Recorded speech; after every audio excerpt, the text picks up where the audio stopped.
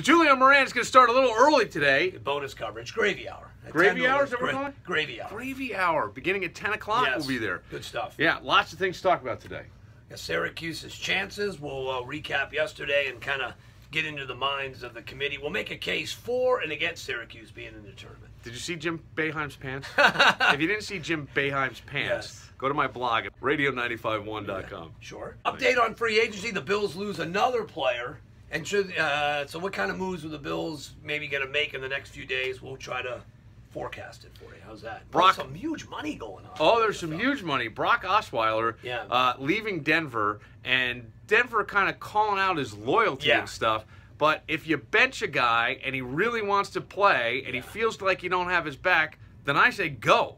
That's the kind of guy I want on my team. Thank you. That's the kind of guy I want. We'll get into all that. Plus, John, there was a frat party where even the air was over the legal limit. Come on. They tested the wait. air. That's Great. the kind of party we need to talk about. That's a great party. Great party.